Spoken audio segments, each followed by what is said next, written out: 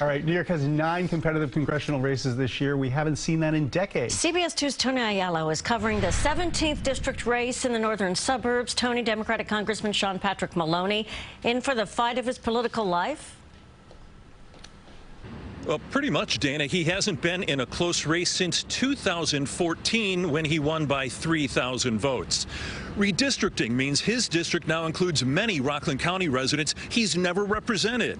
Tonight, his campaign will be keeping a close eye on returns from Peekskill, which is a Democratic stronghold in northern Westchester, and from Hasidic communities in Rockland, where Maloney won the endorsement of influential rabbis. Maloney voted this morning near his home in Putnam County with his husband, Randy Flork. Maloney told me he planned to go for a hike to clear his head and spend some time thanking campaign volunteers.